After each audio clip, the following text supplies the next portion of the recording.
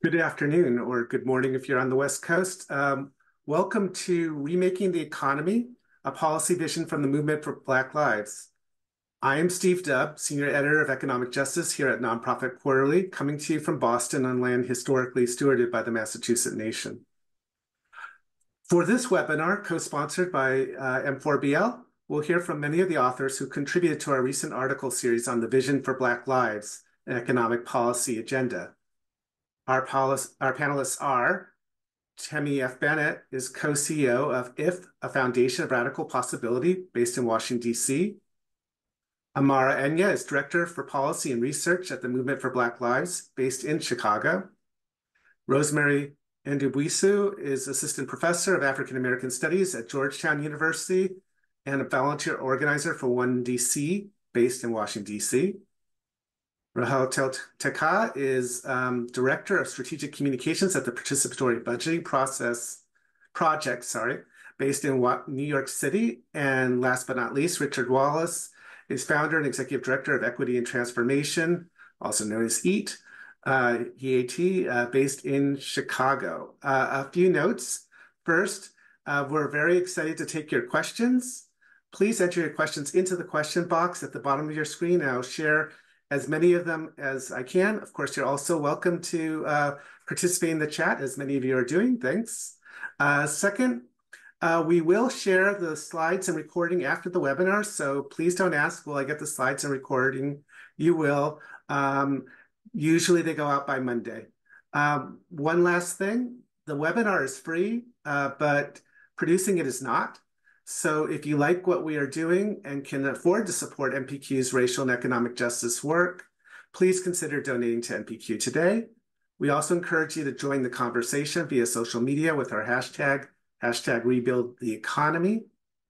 Thanks for joining us, and please complete the brief survey that will be at after the webinar to inform our future work. And with that, we'll get started with Rosemary, if you could introduce yourself and talk about how you got involved in housing justice work. Good day, everyone, or good morning if you are on the West Coast. My apologies. I don't know my messaging. So I am with an organization called Organizing Neighborhood Equity, One DC, and we're based in Washington, D.C.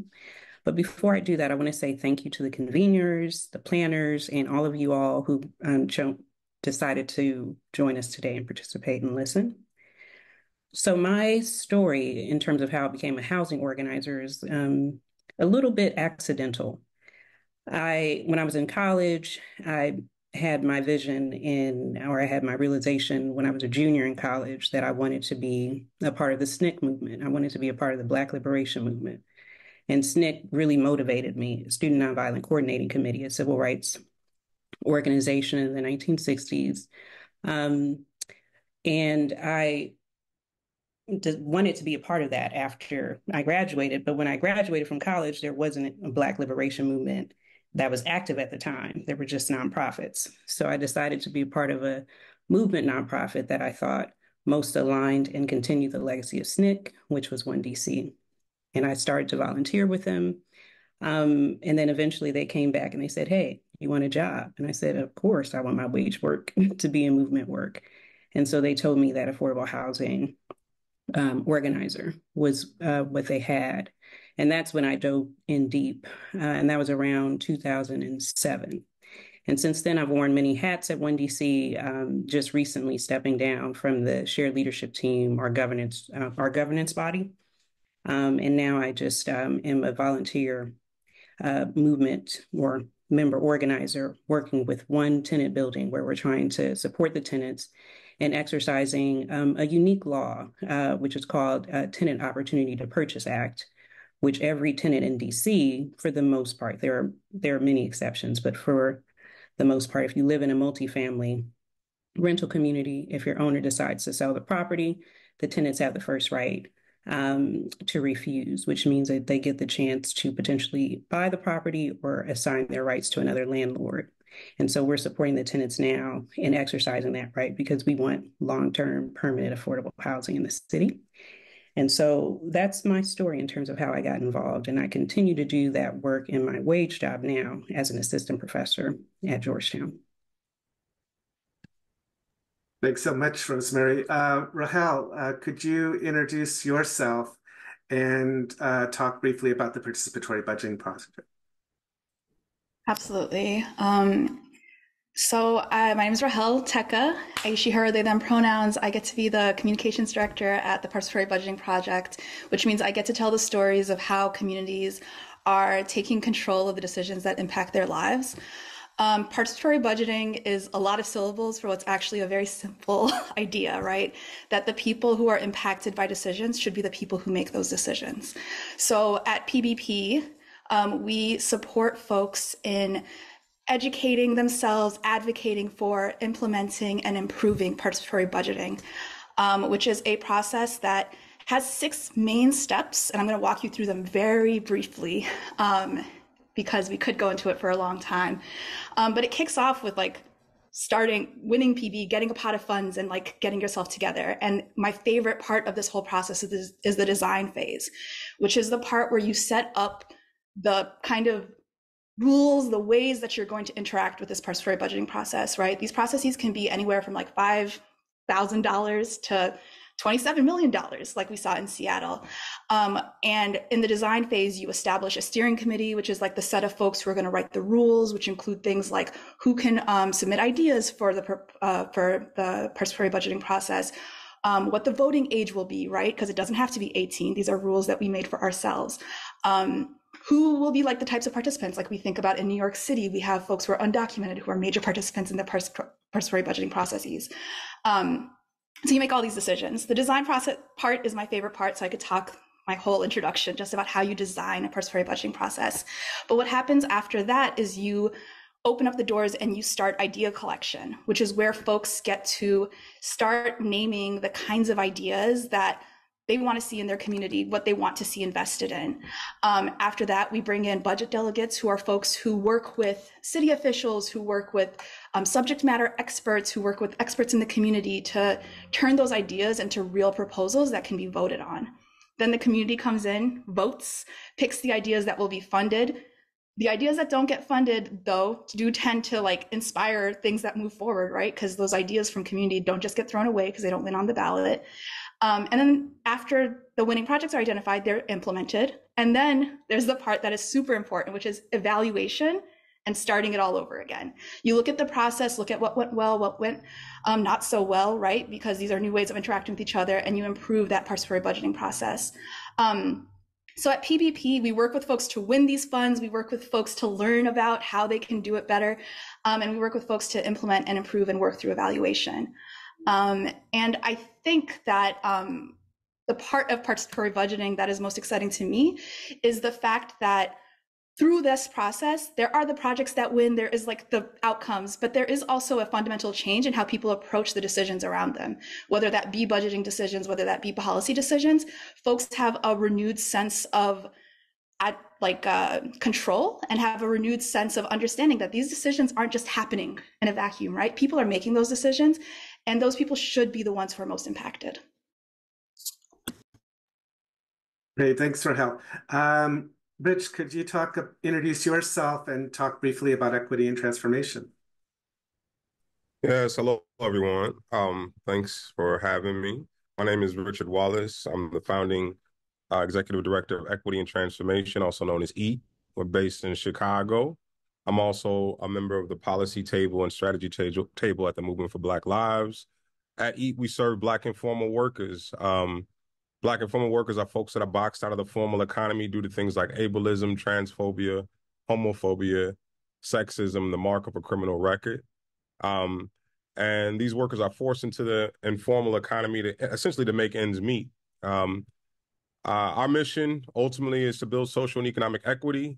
We achieve that by basically four main pillars of work. We build alternatives that meet the immediate needs of our communities.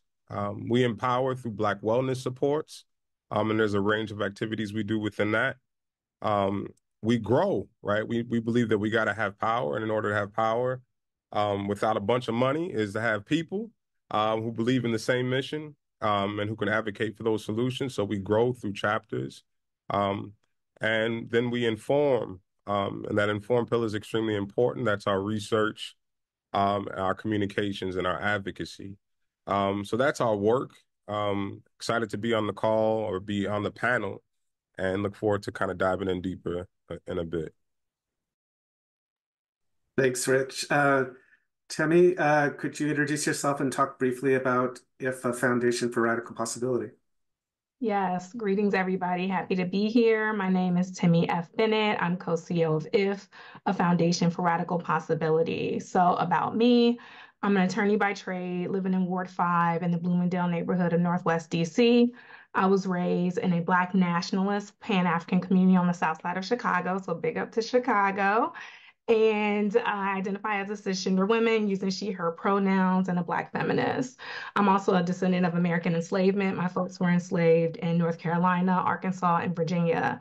I'm also a member of the Movement for Black Lives Policy Table and the Reparations Working Group. So for me, my people are Black people in America, Black people in the diaspora, and people of the global majority. So if you haven't caught on yet, I have a deep love and reverence for Black people. I do this work for my ancestors, for my current family and friends, and then for my future descendants.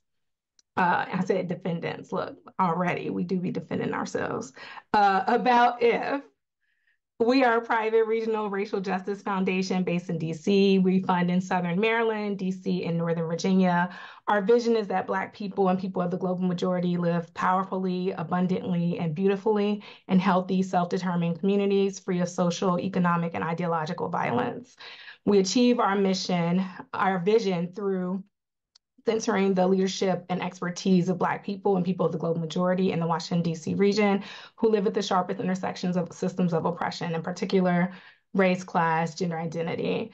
And so we have 5 pillars that we do our work through. So that's community power, which is our participatory grant making, culture, which is our narrative change work. So we have a documentary coming out this year called Diminished Returns, all about the Black wealth gap in DC. Healing justice, systems change work, that's our government portfolio, and then the systems change work we try to do in the philanthropic sector, and then reparations and economic justice. And I'll pause there, Steve. Okay, thanks, Timmy. And Amara, I'll let you, you'll get to be the last to introduce yourself and, talk about your work with Movement for Black Lives and about the series, because you weren't just the author of some of the pieces, but, really played a curatorial role in that series. So talk about what you were hoping to achieve. Sure. Thank you so much, Steve, and to the MPQ team for the collaboration, and also to the panelists who are brilliant in their own right and also work for organizations that have really been at the front lines of what we are advancing, which is a vision for Black people that affects our material conditions that moves us toward liberation. And that's really the fundamental basis of all of the work that we do. What is liberatory? What moves us toward being self-determining, self-sufficient, and free to thrive? And so with the Movement for Black Lives, that is a central part of the work that we do. So again, my name is Amara Enya, and I'm the policy director for the Movement for Black Lives. And we're an ecosystem of a few hundred Black-led organizations across the country doing work to win the rights, resources, and recognition for Black people. This work is held by Black folks that are in their communities on the ground.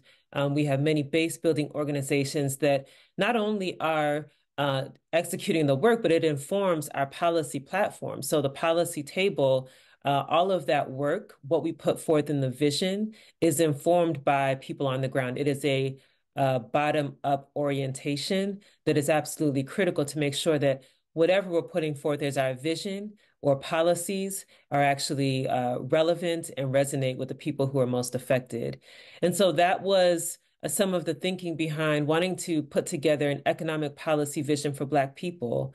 So we know that in 2020, which was 4 years ago, but it seems like it was just yesterday, it's a lot that's gone on.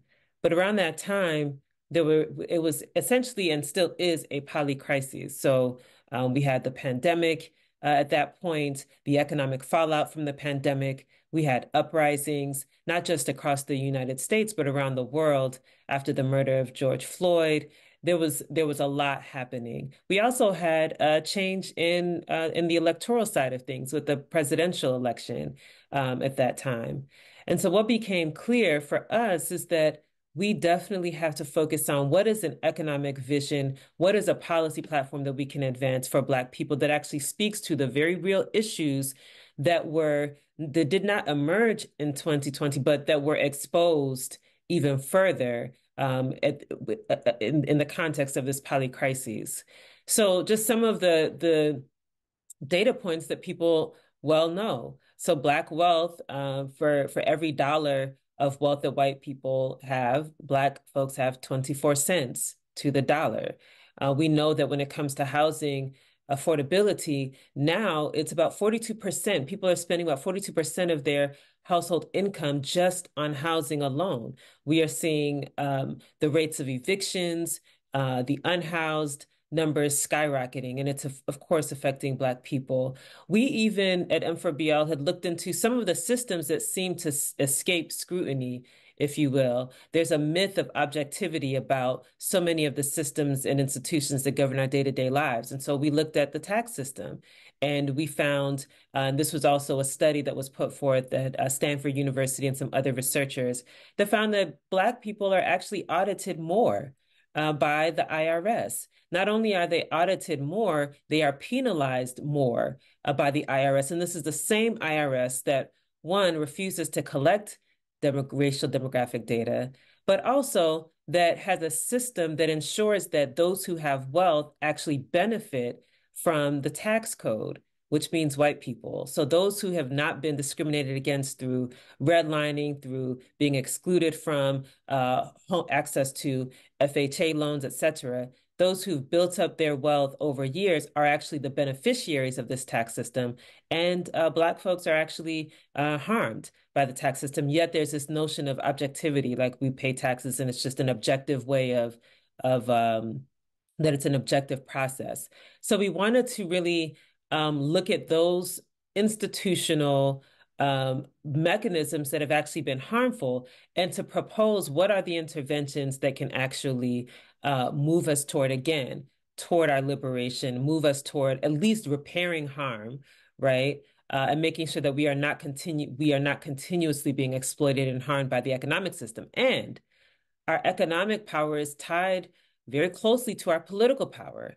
We know the dynamics of the link between economics and politics. And so it was really important that we focus on an economic vision as well. The other thing I wanted to draw attention to is the Black radical roots of our economic policy vision and economic justice writ large. So in the opening piece for the series, I mentioned that the Black Panther Party in 1966 released their 10-point plan. Number two of that plan was a call for full employment. There's a mirror, if you will, with a lot of the work that is taking place across the country. And I think Rich has been involved in that work around guaranteed basic income pilots, right? But again, that was number two of the Black Panthers' 10-point plan was a call for full employment. Number three of the Black Panther Party's 10-point plan was demanded 40 acres and 2 mules. So that was number three. And to accept that payment, the payment of that debt of 40 acres and 2 mules in currency as an alternative, right? So this is in 1966. We also have civil rights activists like Fannie Lou Hamer, who started Fannie Lou Hamer, who started the Freedom Farm Cooperative. So we've touched on a little bit around solidarity economy, and it's important to contextualize that with work that's happened long before the present time. And Fannie Lou Hamer's Freedom Farm Cooperative secured 200 units of low-income housing. They also owned the cooperative served more than 1,600 families in the Mississippi Delta. The housing program created housing for 70 families, right? So this is some of the historical context to an economic vision of the Black radical tradition of an economic vision for Black people. And I wanted to just kind of wrap up with a quote from Malcolm X, who in 1964 of course, he gave a speech called the Black Revolution.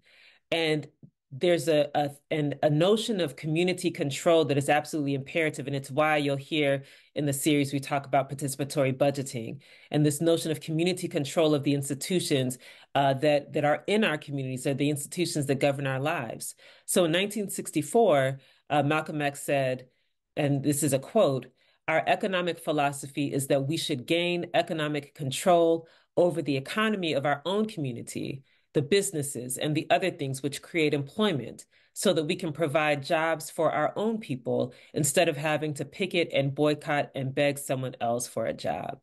And that's just a snippet of that speech. There are other quotes that I can list off if we had time from Fannie Lou Hamer and others talking about an economic vision. And so we are following that pathway as we set forth a vision through this series and through our work. Great. Thanks, Samara, for really setting the stage. And, I want to ask other folks on the panel to weigh in on the Black radical roots of today's economic justice vision. So whoever wants to go first, we'll pass it around.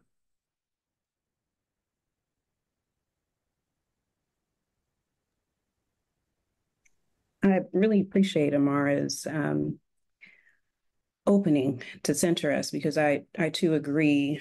At 1DC, we would also add on and emphasize the things that Amara talked about. So for us, it's about three buckets in terms of who we look to. So the Black revolutionary struggle, both domestically and internationally.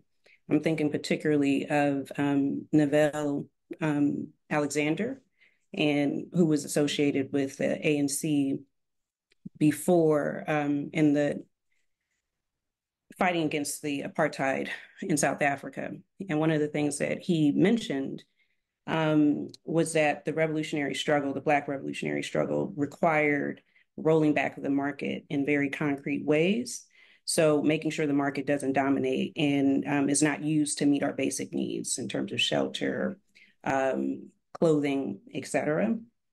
And then, of course, like Amara just said, transforming the state, and then practicing those cooperatives, as she mentioned, with Fannie Lou Hamer. But then in relation to that, I think at 1DC, we also stress that there's this need for us to focus on lifting up Black working class property rights struggles, our struggles against the constant commodification and speculation around housing. And so thinking about the traditions of Chicago and how the organizing against the predatory lending, the organizing that was happening against the disinvestment that led to the Community Reinvestment Act. And also in DC, thinking about our context in terms of DC creating a tenants' rights culture politically and fighting for rent control, although we can talk about rent control in our accommodations with capitalism or racial capitalism specifically. And then the last thing that I think I wanted to just emphasize that Amara shared already was our movement solidarity with Indigenous people.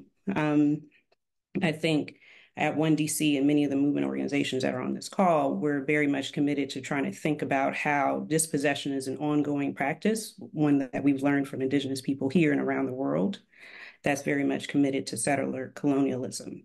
And so constantly using property rights and using the courts in the states as well as investor capital, which I'm sure we'll talk about soon, to constantly justify that ongoing dispossession and then speculating and then commodifying even more the land and debt tied to that land. Thank you. Yeah, thank you. I agree. Dr. Morris, always hard, because you laid out a canvas and I'm like, yo, I'm just gonna add to it a little bit. I'll put the little dots on there. But again, I think, coming from the Movement for Black Lives, also thinking about the organization, the home team, Equity and Transformation, also known as EAT.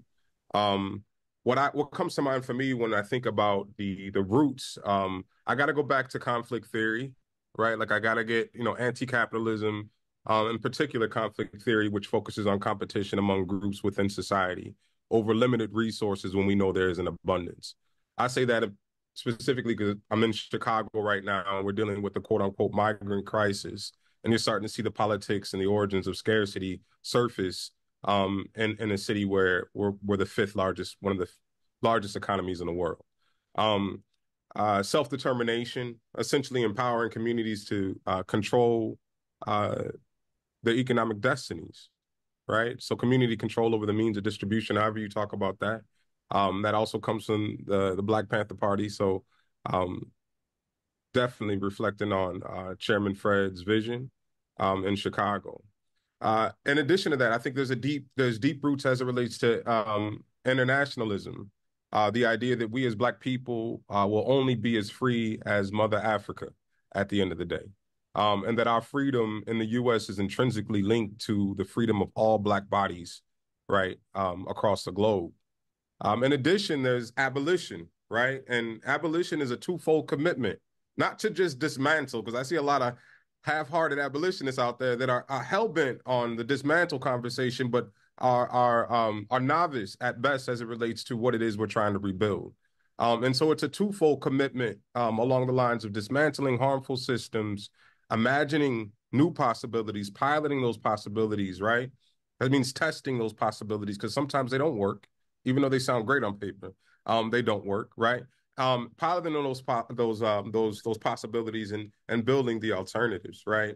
And last but not least, I think, which is the topic of the piece that I was able to produce, was reparations. And there should be full repair for the harms of chattel slavery and imperialism. And so I think those are the historic roots. And I think there's a lot of I often think about a lot of the policy advocacy fights within the U.S. as being like, just imagine you had a whole apple and you cut it into a million pieces, right?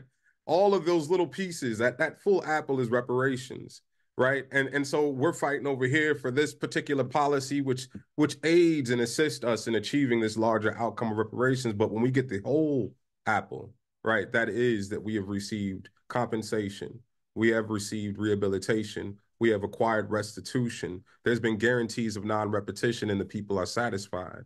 And so for me, reparations is that full pie, right? And so, I'm sure we'll dig in deeper into in the particular questions that you'll ask, but that's where I feel like the historic radical roots are where they stem from. Yeah, I'll jump in. I'm just going to add, because I agree with everything that's been said. And I agree that we have to look at our, historic models. And one that has been mentioned is like Shirley Sherrod. And like not just the farm, I'm talking about the plan that they really had at birth, which was a self-determined Black town, right? That had education, that had employment, they had all the things. And so for us, we're really with a goal to self-determination and honing in on like as far as the path to get there is really rooted in the principles of Ujima and Ujamaa, right? So I'm talking about collective work and responsibility and cooperative economics. Is collectively getting there together and with this goal of self-determination. I think that goes to like all the things that have been said. And I'll pause there. I feel like y'all just said so much that I want like a webinar on each thing that just came up. But I think across everything, the thing that comes up for me is a major part of self-determination is the idea that what we're trying to do is not join the system that is existing, right? It's not about, particularly when we're talking about like in participatory budgeting or like in participatory democracy work, right? It's not that we want a Black face in a high place, right? We're not looking to simply incorporate into a system that has proven time and time again that it not only was not built for us, but it was built actively against us, right? And so a major part of this self-determination, and I appreciate, Rich, that you brought up the building part that comes after this, the dismantling, is iteration and experimentation and trying things together and building that trust in order to do that. And a part of the radical tradition is that necessity of trust, right? And like of needing to be prepared to try something that hasn't been tried before, because we've seen what has been tried before fail. And we've not only seen it fail, but we have been the ones that it failed on, right? We are best positioned. I think that within the Black radical tradition, Black folks across the world are best positioned to set up what a vision for justice looks like because of the ways that the systems that exist have actively worked against us, and that like intimate knowledge that we have. We talk about content expertise, right? The folks who really know how much it costs to do this and that project. But what we at PPP a lot talk about is context expertise, right? The people who live on that street know a lot better, right? Why that is so important, because what does that impact have? How does it roll into people's safety? How does people roll into people's ability to like thrive in their community? So I think that like that piece of self-determination is really key, that we're not simply trying to join the system that exists. Great, amazing answers, everyone.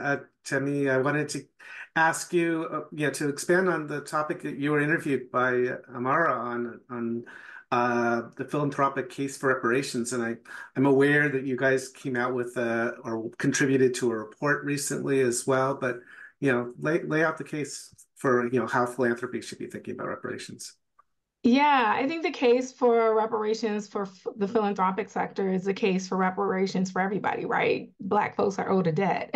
And on top of that debt, the wealth that this country holds does not belong to the people that hold it. And so as an organization, we came out for the first time as an organization in support of reparations to Black people in 2020 in our 10-year strategic plan. And the question that we got to, because we were an HMO conversion. So our money came from the sale of the assets of an HMO. And we were Consumer Health Foundation. So a health equity organization focused around racial equity and the social determinants of health. But in 2020, we were having our board and staff retreat doing strategic planning, and we were doing the verses. Y'all remember verses during COVID, where it was an artist against another artist. And so the verses for us was racial equity versus racial justice. And the question that was asked was, what do Black people need to heal? And the answer was an acknowledgement, right? An acknowledgement of the intentional harm done to a collective people. And then with that acknowledgement came an obligation to repair, right? So it wasn't out of charity or out of our philanthropic good-heartedness that we are censoring Black people in this work and that we are saying that they are owed a debt. It was out of an obligation and a duty to repair because of past harms. And so for us, that felt like justice, not equity. And so we shifted to this racial justice lens, and we shifted to be a private foundation centering Black people. And with that came our stance on reparations. And yes, we believe that government owes reparations. We believe that at the local level and at the federal level. But also we believe that the sector owes repair and redress as well. And so we are advocating for reparations at the government level. So we are actively, we had the hearing in DC for our task force last June. We funded and organized around that. We also are funding a coalition right now that's facilitated by a friend of ours, Ronnie Gavin, who is pushing the advocacy right at the local level. But then, and then we're doing some work in Maryland as well. But then, we also felt like the sector owes a debt, and so the same way that somebody could say that the government owes a debt, somebody can say that to all philanthropic organizations. And so we wanted to learn more about our wealth origin. And so we commissioned NCRP. NCRP is the National Committee for Responsive Philanthropy back in 2021 to develop a report and to research our wealth origin and to come up with a qualitative number and let us know how we got our origin and how much of that wealth was extracted from Black genius and Black labor, right? With this goal of redress. And I'll tell you, it's been a journey. So the report came out in January, end of January. We're very excited about it. It is called Cracks in the Foundation, Philanthropy's Role in Reparations to Black People. And it is looking at our endowment and the endowments of 7 other foundations in the region, so 8 total. And we're the only volunteer participants. So I won't sugarcoat it. The other 7 foundations are not happy about this report, and we're very upset. And so it illuminates ways there is power in naming the thing. We can say all day that Black people are owed a debt, but once you start coming out with the receipts, it feels very different, and people do feel targeted, right? And as they should, because we're speaking directly to them and we're speaking directly to the sector. This methodology, we believe, can be replicated. This is a pilot. We hope that other foundations will do the same thing. And this is just about the wealth origin, right? But it's not just about wealth origin. It's about where your endowment is now, where are you invested in right now, right? If you're giving out 5% of your wealth towards, and most of them are not going to Black-led organizations, right? Most of them are not going to the BIPOC organizations. But if you're only giving out 5%, but the majority of your wealth is in private prisons and guns and in extractive investments, then you're a part of the problem. So it's not just wealth origin, it's where you're invested now, it's who holds your wealth, who are your wealth managers. And so all of that we believe should be on the table when we're talking about philanthropic redress to Black people. And I can pause there because there's a lot I could say about this report, but I think we're sending the link so people could download it. Please check it out. Yeah, I did put the link in the chat. So, and it is a powerful report, and really, especially if you go to the appendices, you'll see exactly what Demi's The talking individual about. wealth Yeah. histories. Mm-hmm. Richard, I wanted to throw it to you, and you write about the effects of the war on drugs and mass incarceration, and call for reparations and public policy around that. Sort of lay out the case of what you were talking about. Yeah. So again, representing equity and transformation here in Chicago. A really unique story on how we landed on drug war reparations, but we fought for, again, we organized Black informal workers. Those are folks that are boxed out of the formal economy. And so in the informal economy, what we learned is that occupations are not fixed. They often migrate between informal and formal, right? So you have folks that were bootleggers, right? Some of the best bootleggers in the world were Black folks, right? But the second it becomes formal, right, it's now legal, right? After prohibition, all of that, right? It becomes legal, you see a lack of retention and Black ownership in the other side of the sector, right? Once it becomes formalized. Same thing happens with ride sharing. Same thing happened with like number running, right? And so when we started noticing this trend, we began to organize Black cannabis sellers in the legacy market to advocate for entry into the recreational market, right? At the time, there was a medical market in the city of Chicago, and there was 40 to 45 dispensaries, all owned and operated by white people. There was not one Black owner in the medical industry and in the medical cannabis industry. And so that policy fight was our first policy fight. Shout out to Pure Cannabis Coalition. And we won the first recreational cannabis policy to incorporate reparations for the war on drugs. That was important that they stood on stage and said, this is about reparations, because now we holding their feet to the fire. Because what we saw after the first year is that although there were, under cannabis legalizations, there was about 2,000 some odd arrests, and 80% of those arrested under legalization were Black people. And so we began to assess, okay, well, where are we going? How is this reparations if our people are still continuously being harmed?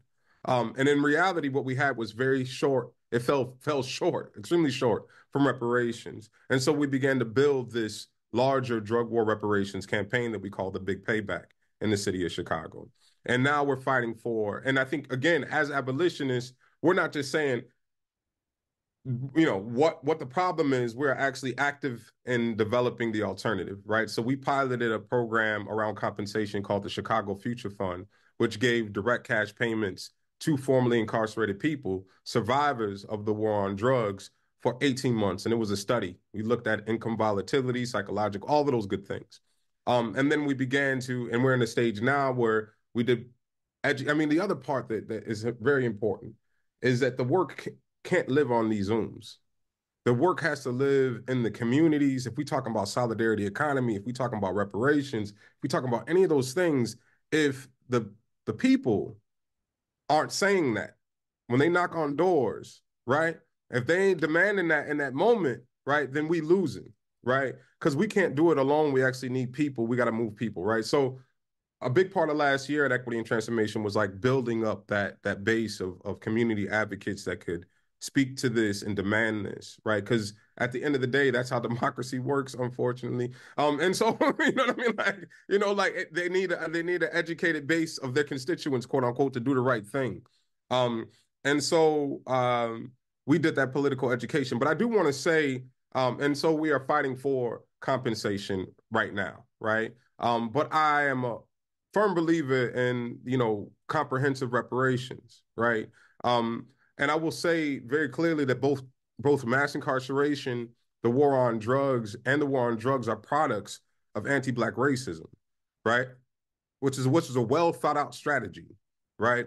Beyond the harms that each one of them caused, they served as modes to operationalize existing racist ideals held by white supremacists, right? So in other words, mass incarceration, the war on drugs are just modes to operationalize this like white supremacy, right? It's a way to other Black people, right? The 13th Amendment essentially makes us slaves again. When we come home after doing time and I'm formerly incarcerated, right? We got 1,300 collateral consequences in the state of Illinois, over 1,100, my bad, collateral consequences of permanent punishments in the state of Illinois, limiting access to housing, education, so on and so forth, right? So this system of white supremacy has to end, right? And I think that reparations is a pathway to that, right? Because it provides that guarantee of non-repetition. It also has a pillar of restitution, right? Which means ultimately that we're going to restore survivors of a particular harm to the condition they were in before the harm occurred. And so for me, that's reconnecting myself and my story and my family story and our lineage, right? Back to land, language, and lineage, right? So that's going back to the continent of Africa. I think for a lot of us, my story begins in Arkansas and Jackson, Mississippi. So a big part of my story before the transatlantic slave trade, right, is it's been stolen from me. So restitution means that I'm going to be restored, right? And also I feel like that gives a bit of homage to those ancestors that survived the transatlantic slave trade. Because if we end the story with the moment they stepped on this soil, right, then we're doing a disservice to the ancestors that came before us. So for me, I feel like full comprehensive reparations is a necessary antidote, right, to achieving, I think, what we talked about earlier: anti-capitalism, self-determination, abolition, those frameworks, right? And so again, that's where I'm coming from the city of Chicago. That's a campaign that we're leading at Equity and Transformation. It's called the Big Payback. We are fighting for drug war reparations, but we see the drug war as one of the modes. We saw the 3/5 clause as one of the modes. We saw Jim Crow as one of the modes, black codes as one of the modes, redlining as one of the modes. This is the mode that we fell into due to our advocacy around Black informal workers. And so the same remedy applies for each, right? Restitution, rehabilitation, compensation, guarantees of non-repetition, and satisfaction.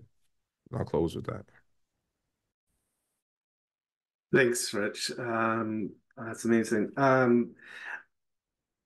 Rahel, I'm going to move the conversation to you and talk about participatory budgeting and how does it lead to more effective community-based decision making regarding the allocation of public resources? Yeah, for sure. First of all, thank you, Temi and Rich. I'm changing my thoughts as y'all speak, so I appreciate that. I always say that participatory budgeting is a tool, right? It's a method, it's an approach. And the thing that really has come up quite a bit in hearing y'all, Rich and Temi, is this idea of repair. And the part of repair that people are very hesitant around is the part that comes before. And Temi, you named it, it's acknowledgement. So one example that I named in my article that I'll talk through a little bit more is LA Repair, which is a participatory budgeting process happening in the city of LA, which is focused on a type of equity that makes people quite uncomfortable, right? Which is the type where you look at what happened, you acknowledge it, and you actually distribute funds and think about how you're going to move through the participatory process with that acknowledgement in mind, right? So this is not a citywide process. It's focused and based on key repair zones, which were identified through particular kind of indications, right, of impacts of white supremacy, impacts of systematic anti-Black racism, and disinvestment, right? So this included things like employment and poverty data, home access to internet, impacts of COVID-19 case rates, right? Because we saw how that was disproportionately impacting our communities. And those repair zones are doing participatory processes, and they're currently actually in their vote right now to actively address the ways that these indicators of well-being or these indicators of how a community is thriving or not are not incidental, right? They are based on historic disinvestment, historic targeting, and historic purposeful criminalization and the kind of legacy of that. And so there's no way that you're going to be able to correct anything without first acknowledging that. And they've been moving through that. Obviously, it has its limitations. It is in its kind of pilot beginning phases. But I think that one important thing that it shows is that when you use participatory budgeting and participatory processes as a method to directly and like really boldly face what legacies you're standing on, there's a lot of opportunity to have conversations that you're not having otherwise, right? You're not going to have these conversations during an election cycle about how a particular neighborhood was particularly targeted. You're not going to have conversations about how you use actual money to think about how Skid Row has been targeted specifically by economic disinvestment. And so I think that that's one of the major strengths of participatory budgeting, is that it is a tool that folks can use to open up really important conversations and actually have them in a bold and impactful way that puts real impact, real money behind those conversations, right? Not a couple of candidates having a discussion about how this community is feeling the impacts of white supremacy, but actually putting that money into communities' hands to decide what to do with it and start a process of real repair that involves an exchange of power.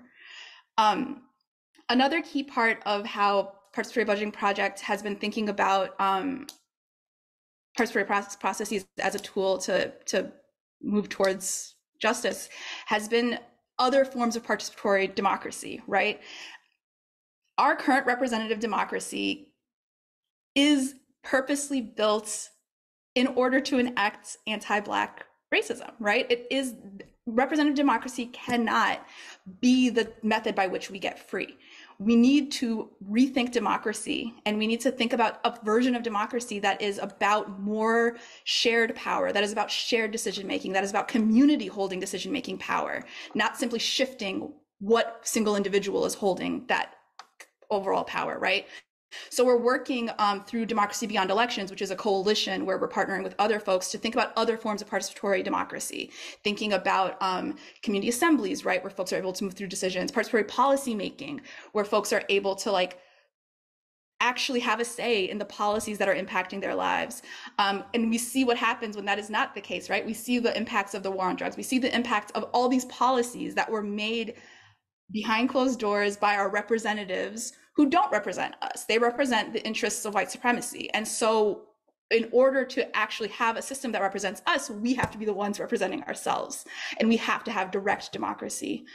Another key thing that I'll kind of name and pass along after is that the kind of education piece you talked about, Rich, is so important and is one of the tools that I think that representative democracy, I think like folks who want to be gatekeepers, folks who want to say that we can't do participatory processes lean on, right? Is that, oh, well, you know, you elected us to make these decisions because we know more, right? Or we, you know, have whatever base of knowledge.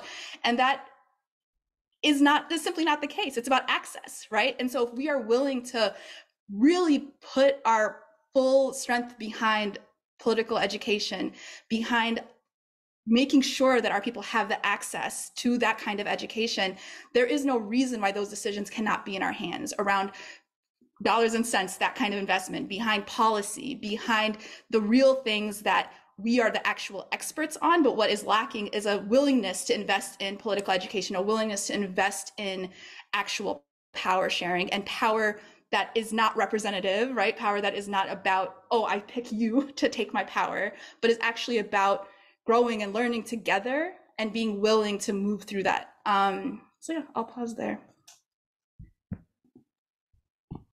Thanks, Rahel. Rosemary, I wanted to pass the baton to you, and you know, we talked about the Black radical economic vision before. You know, apply that to the housing justice work you're involved in.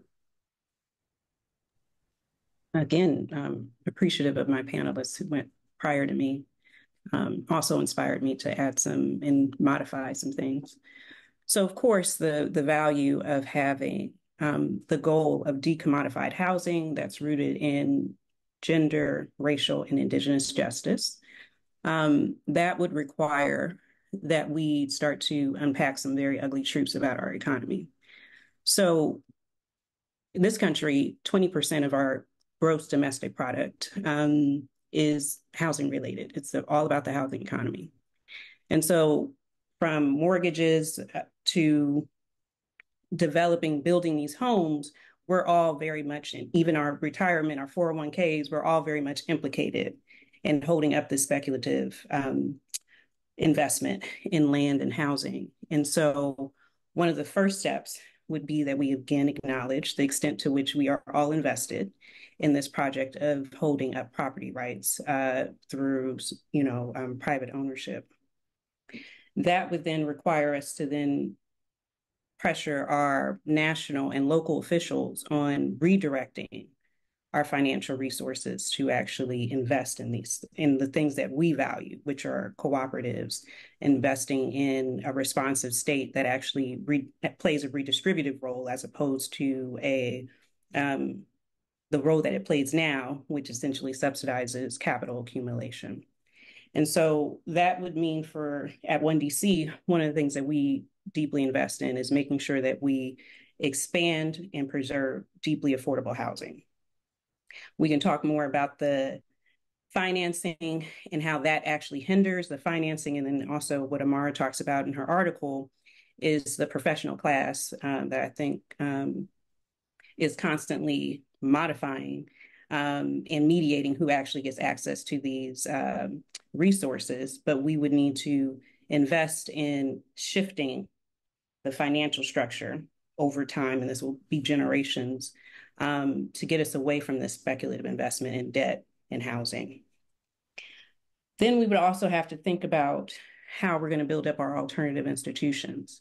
One of the biggest historical weaknesses is that we've had great historical examples of co-ops, but one of the hardest things about sustaining co-ops is having the infrastructure, both the educational apparatus, but then also the financial apparatus to sustain these cooperatives when leadership transitions or when external forces, because this country is so deeply invested in private ownership that's oriented towards profit accumulation, you'll have constant external attacks on these cooperatives. And so spending more time in investing in these educational infrastructure and cooperative servicing groups that actually help to train. And then the last big thing about that infrastructure and establishing a working class infrastructure oriented towards cooperatives is also unpacking and developing more popular means of educating the entire American society on how we need to actually disinvest from ideas of home ownership being the ideal form of actually getting included in American quote unquote democratic capitalism. So that would mean going and challenging those ideas about home ownership, which are very much related on this idea that there's a hierarchy of stewardship or ownership, which means that would mean going at our wealth generation strategies. So for the last 50 or so years in this post-civil rights era, we've had more access to these markets in terms of the home ownership markets than we have many, many more Black entrepreneurs who are using access to debt and ownership of homes as a way for them to generate their wealth origin and their wealth generation strategy on the backs of many of us, many other working class folks. And so we would need to challenge this investor strategy, even amongst our own. And then the last thing is developing like you all just said, a commitment to acknowledging the extent to which we're all invested in it and being honest about how we can support each other, because this isn't about shaming. We all have it. I have a retirement account as well, 401k as well. And so we would then need to then think through ways we can talk to each other about ways that we ourselves are actually investing in alternatives, whether that be cooperatives, credit unions, things of that sort, alternative institutions that actually are invested in cooperative stewardship over land and housing.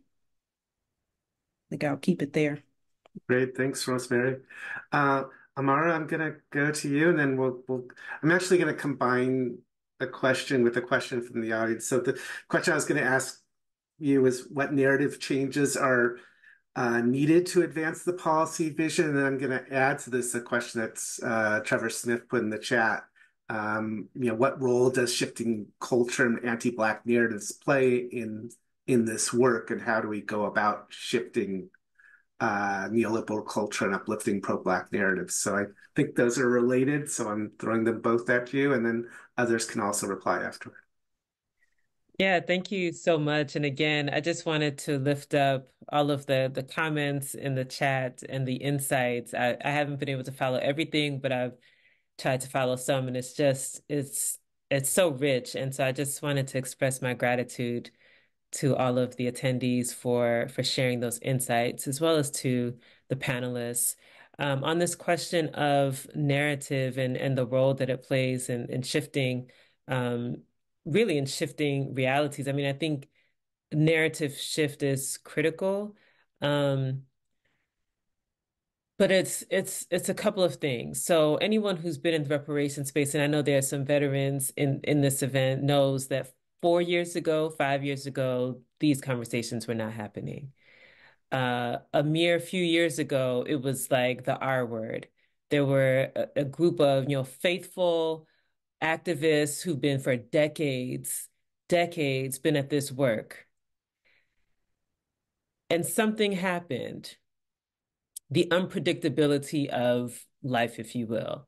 A space was created where the work that those faithful had done and have done, there was a turning point, and all of a sudden there was a possibility that was opened up for reparations to be talked about openly, boldly, at the local, state, national, and international level in ways that are unprecedented.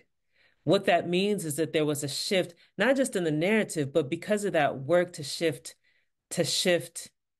hearts and minds, to get our people first and foremost to believe that the status quo is not all there is. And really, that's the first thing. If we don't believe that an alternative reality is possible, then we won't even get to the point of the kind of narrative that can shift other people's thinking. And so, on that, really being clear about the fact that vision and policy are not the same thing. And I think it's important to articulate that. So when we talk about vision and what we envision for ourselves, we've heard self-determination, right, as a fundamental right of Black people. Uh, Self-determination is not a policy. Self-determination is what we're shooting for, right? That's our vision. What does it mean to be self-determining? The policies are just the ways that we operationalize to move toward that vision that we have. And so the policies can shift over time. The policies can be anything that we can imagine them to be because they move us toward a vision that we have for ourselves. And I think in these spaces, because what I've noticed in the policy world is that it can be exclusionary, where policy professionals use language to intentionally obscure, to create distance between the people in their communities, our people, and those who are actually making decisions that govern our day-to-day lives. Policy tends to do that. And so what Rich mentioned about base building and about if we're not actually talking to our people, talking to our people, talking with our people, then we're really not doing the fundamental work because we're not going to win any hearts and minds and change belief if we can't even talk to the people who actually are closest to the issues. That's the work that we have to do. That's what actually feeds into narrative shift, which then can move us toward the kind of cultural shift that is necessary to actualize the vision that we have. So just it is about recognizing what our vision is, the kinds of policies that move us toward our vision. And the last thing that I'll add is we have to get comfortable rejecting the premise. Now, I'm the type of person, I reject the premise on anything and everything. I just operate that way. I've always kind of been oriented that way. So if you tell me, oh, this is the global order, I'm going to say, well, why? Oh, this is the way the economic system. Well, why? Says who? Right? Whose imagination are we living in right now? That's the key question, because we are actually living in the imagination of individuals who believe that destroying the earth, exploiting people, enslaving people is somehow the kind of world that we should live in. That's an imagination that has become real, and now it is our reality. So our question is, or our charge, our mandate, at least I'll speak for myself, my mandate is to reject every premise of every institution that governs the present day. Why? Because we're living in the results of that. So we can't even accept, and we shouldn't accept, for example, that, oh, the tax system, it's just the way that it works. Why? Because we know that it's designed to benefit some at the expense of others. Our monetary system, our education system, philanthropy, we can't just accept that these are the benevolence, and so we are getting the results of benevolence through philanthropy. No, they built philanthropic organizations both on the racial capitalist system that governs the world and continues to exploit people. And so this report that Temi mentioned, it shines a light on that. And it should cause us to question the premise of every institution and to tap into the imaginative power that we have, which is our birthright, that we have to create the kinds of policies and to put forth the policies that move us toward our vision. Why? Because we can. Other people did. There's no reason why we cannot do the same and more, but ours will be grounded in values of justice and what I lean into, African humanism, that recognizes our humanity as all people, but especially, as Black people. And so if we can do that, then the narrative shift, I think, will follow that. And it will sort of create the pathway for us to now actualize the kinds of policies that create the institutions that are actually life affirming. Great, thanks. So I think going through audience questions, there's a couple of questions here, so I'm going to kind of combine them around policy and, are there specific policy recommendations each of you would have and any policy wins that you would like to lift up? So we can go around and see what, whoever wants to jump in first. I'm happy to kick us off. The premise that I'm going to set up, right, is that any policy should be built with the input and the decision making of the people, right, who it's going to impact. And so when we talk about participatory budgeting, we talk about these processes, but actually the overall goal is a systematic change in the way that budgeting decisions are made, right? It's not about a single process. It's about changing the idea that, in a city of 1 million people, these 30 people decide how the budget gets spent. And really just flipping that on its head and saying, actually, the people who are impacted by those budgeting decisions should make those decisions. And so I would point to New York City's CEC, the Office of Civic Engagement, which has been set up through the people of New York speaking for themselves. And in New York City, we've gone from 4 city council districts doing participatory budgeting to now the majority of the city council districts do participatory budgeting. And the people of New York became familiar with it, put it on the ballot, having citywide participatory budgeting and setting up an office that would make this institutionalized, right? That this is a part of how budget decisions get made. And this office exists and is now continuing to experiment and continuing to radicalize how participatory budgeting happens in the city and is continuing to grow that. It's a process, right? It's always going to be growing and changing, but I would claim that as a win because it's a fundamental and institutionalized change in how decisions get made. That is not about a one-off. It's not about here's a chance to do something. Here you go, you're empowered.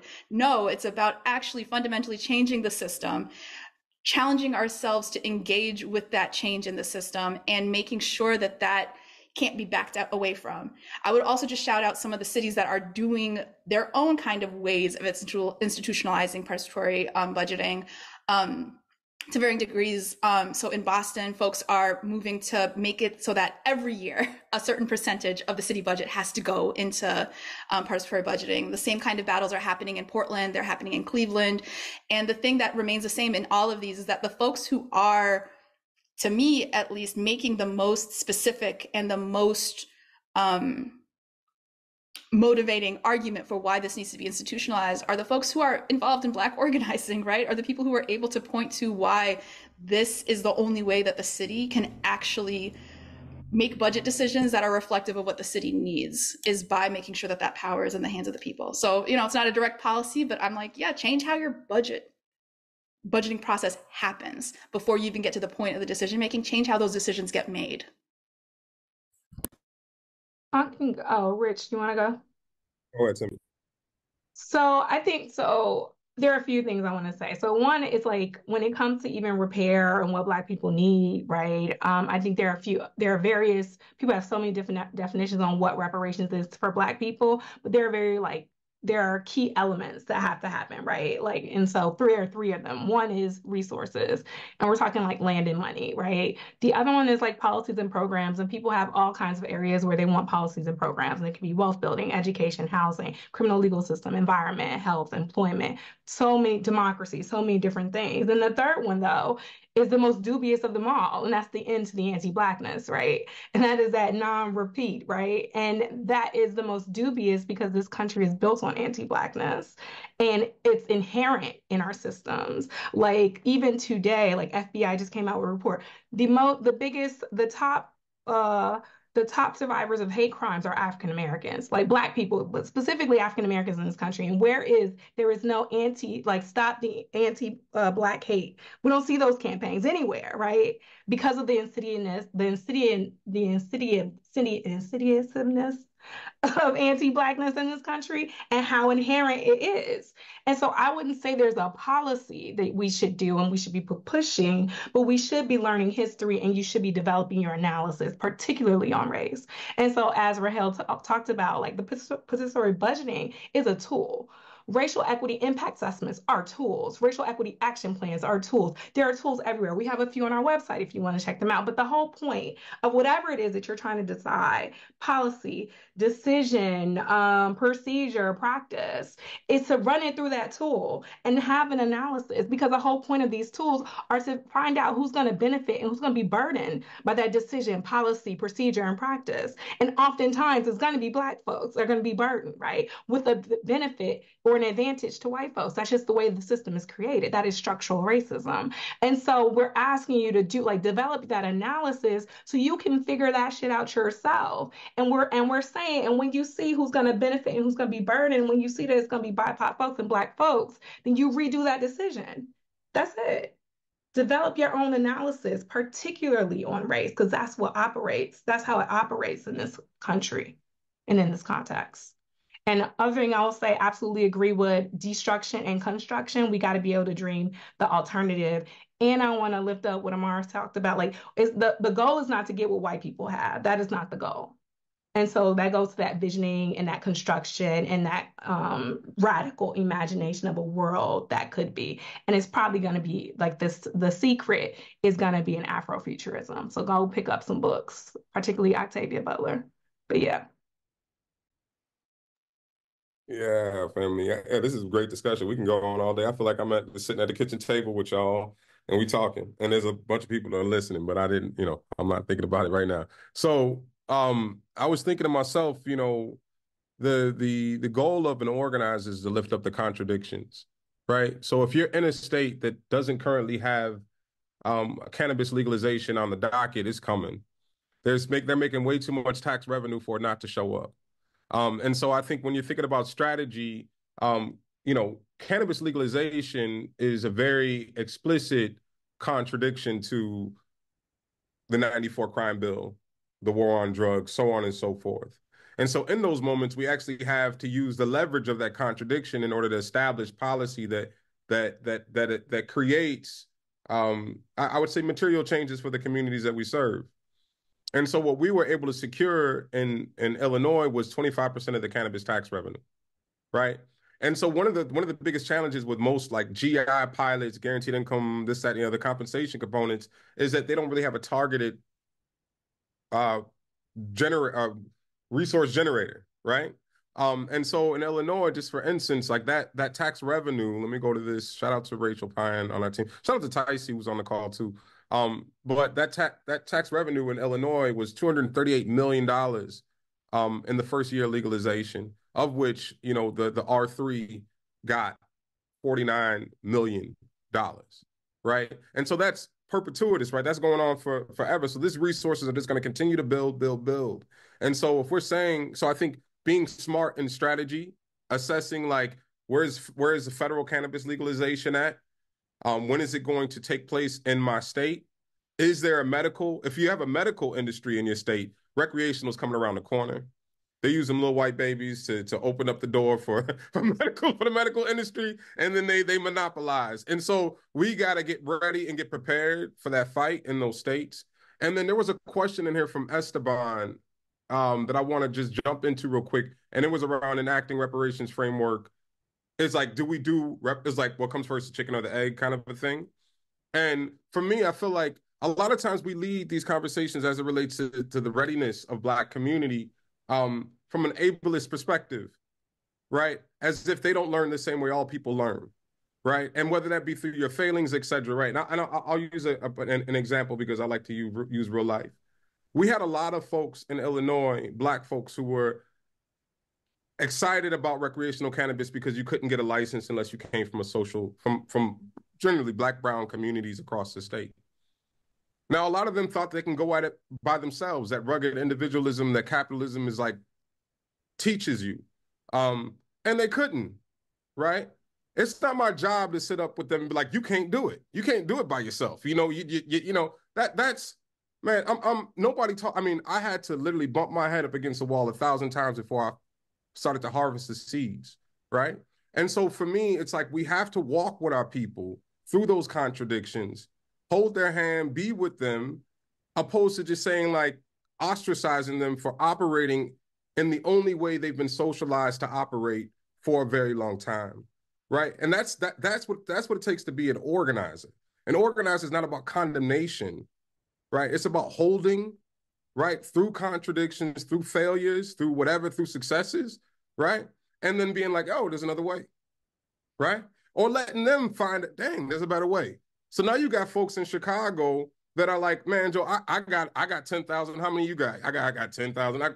Whatever the case may be, that are building what we would call cooperatives, right, or collectives in order to enter this market, right? But that didn't come through us ostracizing them and telling them that they can't do it alone, right? It's like the people will get there just like each one of us. We didn't wake up Marxist, anti-capitalist, whatever. It was like, man, I learned through failure, right? And so for me as an organizer, it's not our job to assess, you know what I'm saying, the readiness of community as it relates to resources around compensation, right? And if we give it back to them, if somebody go out and buy some Jordans, that's not mine. It's not my, man, people will probably buying, whatever brings you joy. Get what you, you know what I'm saying? Like, I'm not, you know what I mean? That's not my job, right? But my job is to give, and I think the importance is that self-determination of community and walking with people through the contradictions. I'm gonna shut up. But it was great being here, and yeah, shout out to all of y'all. Rosemary, anything you want to say about One DC and some of the wins you guys have had? Yes, but shout out to everybody else because I really do agree.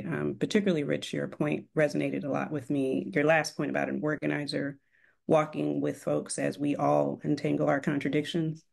Because I think that's something One DC does well too, in the sense that we will literally say, okay, we want to stay in our homes. We know that we're existing in racial capitalism, all that stuff. We're forced to be tenants. And then tenants will say, okay, well, we want to get a huge buyout. I don't know if I think I started starting this conversation about how we have this unique law. And so one of the ways that landlords step around it is they give buyouts. They try to give buyouts to the tenants so the tenants don't contest their TOPA rights. And so, of course, that is an easy, low-hanging fruit. And so we're like, okay, we've organized with tenants who said, we're going to take this buyout. And then we've also worked with tenants who said, no, F that. I know that $10,000 is not going to get me nowhere and they're going to tax me anyway. It's going to go right back to the state. And that became a way for us to actually have these more concrete conversations about what else can we do. And so speaking about one of the current wins, I'm going to share one W, that's information. So the building that we're organizing in now was a product of the civil rights movement. Tenants organized with Martin Luther King, black folks organized with Martin Luther King and some local civil rights leaders to make sure that this parcel of land, these two parcels of land were developed for Black people to remain, because urban removal oftentimes meant, like James Baldwin said, Negro removal. And so they organized to fight to remain in that neighborhood. And so, of course, Shaw, if you guys know about anything about DC, Shaw's kind of like right in the middle, historically Black neighborhood. Capital came in and said, hey, it's time to speculate. And we want to make sure that Shaw becomes the new home for people who have tons of money to just drop into housing. So that meant most of the DC residents who were there, particularly Black residents, were oftentimes displaced if you were tenants. And so these tenants in this particular building, they were dealing with the landlord pushing them out without telling them why. And they got so tired of that dispossession when they were pushed to one other side of the property and the landlord tried to sell the rest of the property under their noses. They then used that contradiction to say, no, you're going to make sure that you develop this property the way that we intended. And so right now we've been organizing with them and they've decided to make sure that that development is permanently affordable. That means in perpetuity, y'all.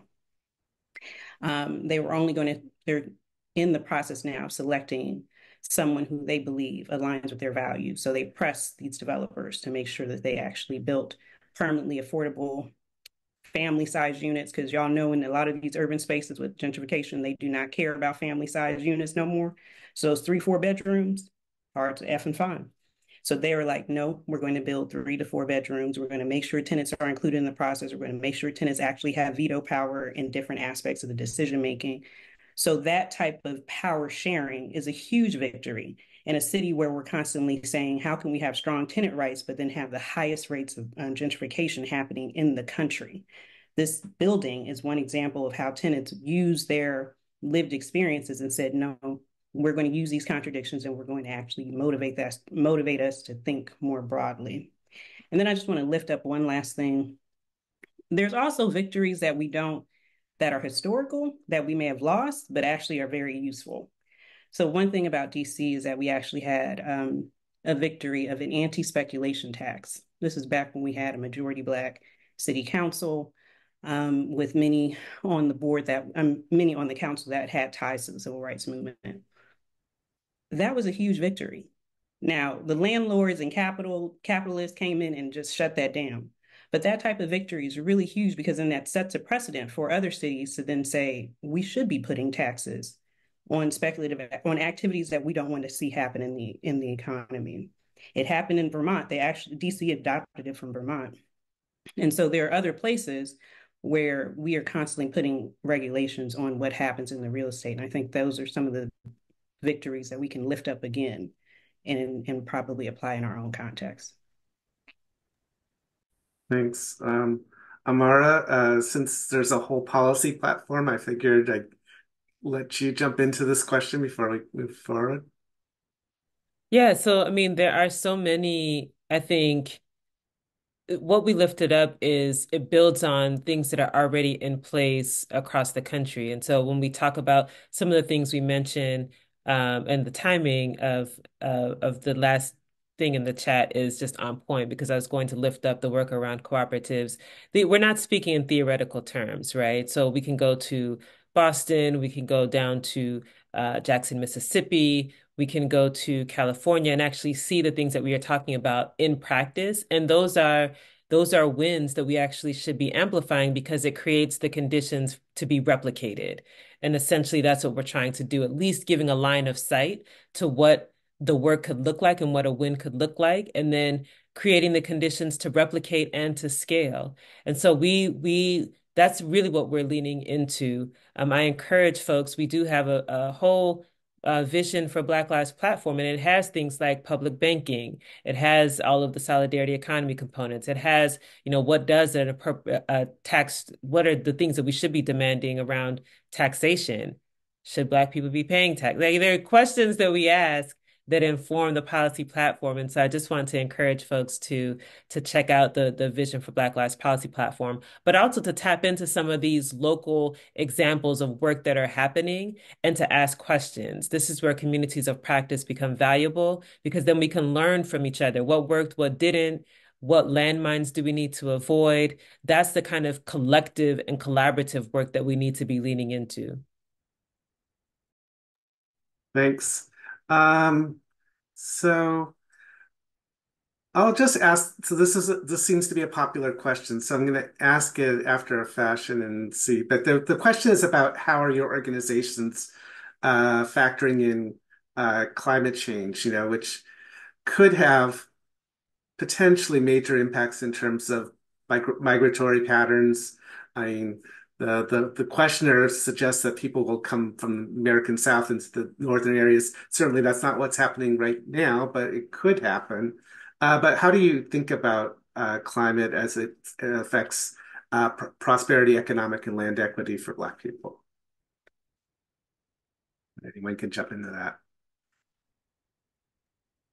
I'll say it's not contemporary for us. It's more historical because we're, again, a regional funder. So we're just in DC, Maryland, and Virginia. And it's more like the historical um, um, and environments that Black people were placed in, right? So I'm talking about Buzzer Point in DC. I'm talking about where Black communities are and like the bus depots in the city. Like we're thinking about that when it comes to repair. And it's more historical climate racism versus like contemporary.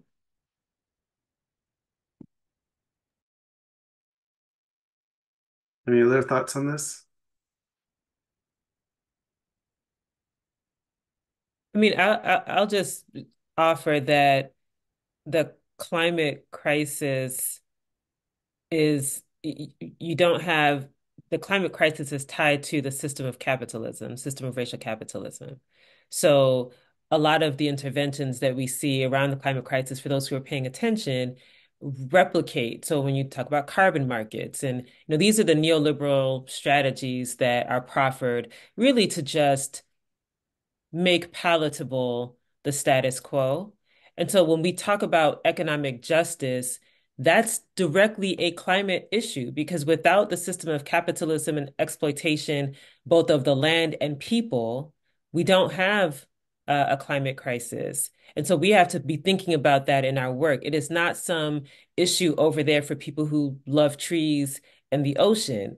It is tied specifically to the ways that people are exploited, land is exploited and destroyed for the sake of profit, for the sake of profiteering that gives no regard to the long-term impacts on land and people. And that's essentially what the climate crisis is. So everything that we do when we talk about justice, we're either pushing back to create a world that is not in crisis, or we're listening to those who have created this current framework and are proffering so-called solutions that actually just make like shifting the chairs on the deck of the Titanic, right? So we have to be discerning and understand what neoliberal offerings are being proffered to address climate, and we have to see ourselves in our work as part of climate justice work.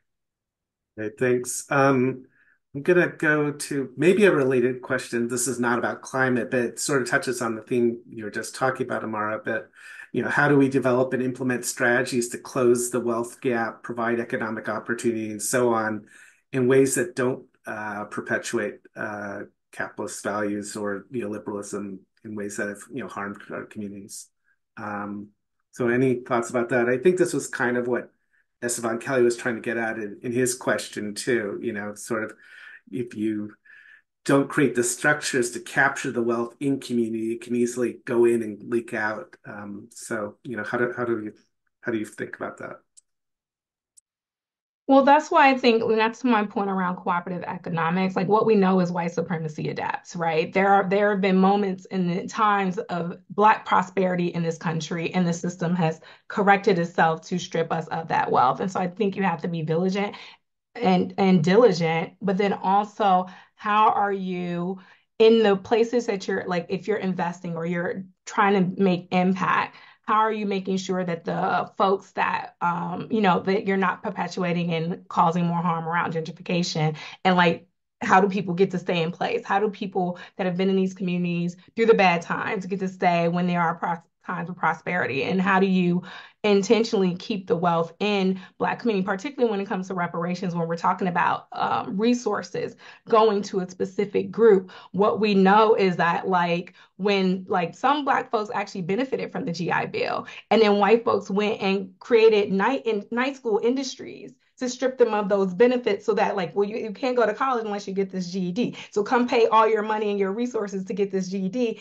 and then you don't have those resources to get that college education, right? So we know that. So for me, it's just like, this goes back to anti-Blackness and white supremacy adapting. And you have to know that like there will be predators there to get, and white supremacy will be the predator there to extract all the wealth they can. Like this will be an economic benefit for them too. So how do you control for that is the question I think that everybody should be asking. Great. I'll try to get one more audience question in. We're running short on time, but the question is, are schools a good pillar for endorsing and supporting this work, and maybe how would be, I'll add to that. Yeah, there's been a lot of discussion about education, so I figured this would fit in. Yeah, can I add to the just 1 minute on Timmy's point? The the so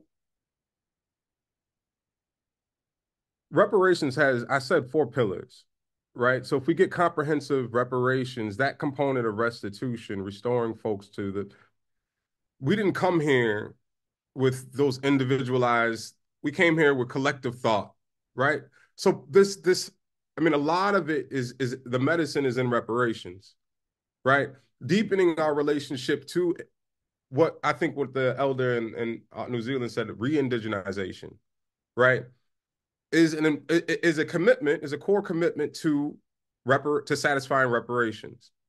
And so that will determine and that will assist with, I think, the re-education of our folks, et cetera, et cetera, et cetera, in order to keep resources in community. And also, how do we use resources gained to address to deepen our relationship with the continent, right? And then so I feel like there's a lot of knowing that will come through that pillar of restitution. I think oftentimes when we think about reparations, there's so much focus given to compensation that the other pillars of reparations just they fall to the wayside.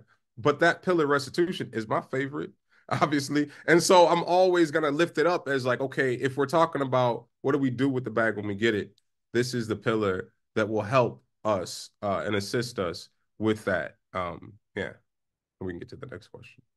Okay, well, we have a couple of minutes left. Any quick responses about how to advance this work within schools? I mean, I'll share that. I think for this question, and then I also want to address the climate change question a little bit. I think it still has to do with decision making power and the kind of what Amara brought up earlier about that imagination and that kind of that premise, right? That you have power and that your power matters and should be acknowledged, right? And so we do participatory budgeting in schools and actually like have young folks be able to be part of making the budget decisions that impact them within their school. And that actually creates a very different kind of adult, right? It creates a kind of adult that isn't looking for somebody to represent them. It creates a person who has a imagination of what real leadership looks like and has a different kind of vision of what even the role of government is, right? As a facilitator, as like someone who actually just facilitates the decision making that the folks who are impacted make. And so I think that that's, a key thing is like getting that in early, doing some of that visioning and imagination early and having that space actually be a place where people have power. And then just slightly on the conversation around climate change. I want to share this article from my colleague Ingrid Haftel, co-published with an organization in Hawaii about how participatory budgeting can be involved in our interventions around climate change. And so this article is about participatory budgeting and renewable energy. And so just like to me, at least, the core of like many of our interventions or conversations is about decision making, who decides, and making sure that we are rooting our intervention there before the decision and who is deciding. Great, thanks. So I think we're going to make that the last word because we're at time. I want to, before we close though, thank all of our panelists, Amara Anya from the Movement for Black Lives, Timmy Bennett from IFA Foundation for Radical Possibility, Rosemary and Dubuisu from One DC, Rahel Teka from Participatory Budgeting Process, and Rich Wallace from Equity and Transformation in Chicago. Thanks to all of you for your contributions. Thanks to the amazing questions and chat. We will try to get some of the links out as you know when we send out the recording, which will happen by Monday.